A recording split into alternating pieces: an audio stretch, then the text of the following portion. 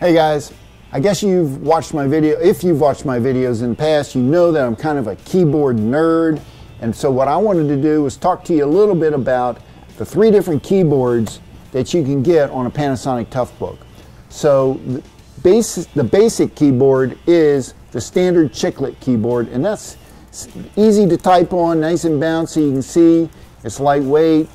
It's in rugged keyboards. It's nice. It's not the best across the class, but it certainly is an easygoing keyboard. If you spill water on this, it's going to get under the keys. Grime is going to get under the keys, but the keyboard is easily replaceable, and it does not reduce the fully rugged rating that your laptop might have, like for example on this CF31.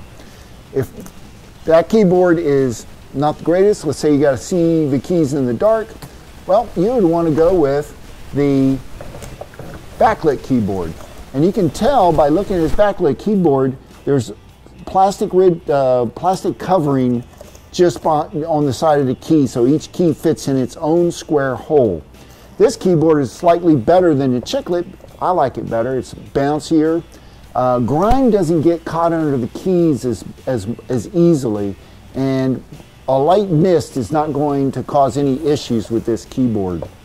So I think it has a little better IP rating than the Chiclet keyboard, but again, it's easy to replace, and it is backlit.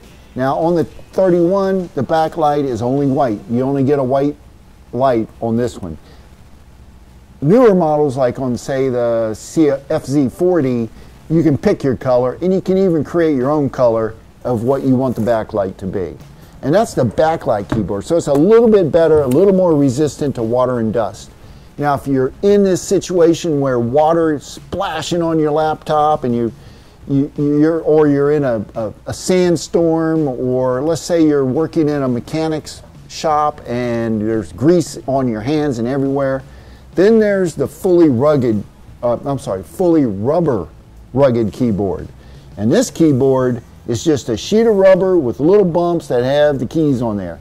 And if you press on them, they do click. Now I gotta warn you, typing on this keyboard can be difficult. And that's because the keys need to be pressed just at the right spot in order for them to work, and they kind of float.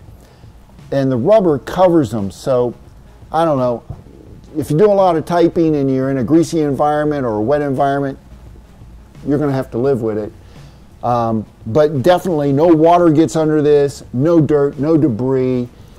It's the most rugged of the keyboards that you can put on a Panasonic Toughbook. Well, I hope this helps you explain the keyboards for you, and I'll talk to you guys later.